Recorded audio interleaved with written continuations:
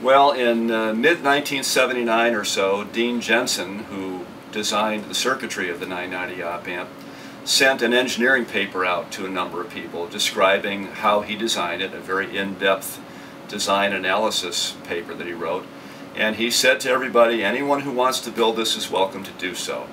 And I had been working on some sort of hybrid circuits that would fit into an API 2520 format, a little modular op-amp. And so as soon as Dean sent that paper to me about his 990, I thought, well, let me see if I can fit that into the same format, which I did. And so the earliest 990s were potted in a black shell like this, and that was starting maybe the middle of 1979. I then decided to go to a full clear epoxy package so that I could show off what was inside. And that has evolved over the years.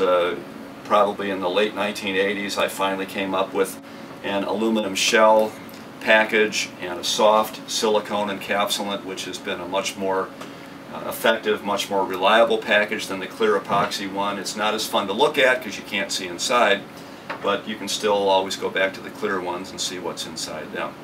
But the product has evolved over the years. There are a couple of newer versions of it that have come out in the later 1980s.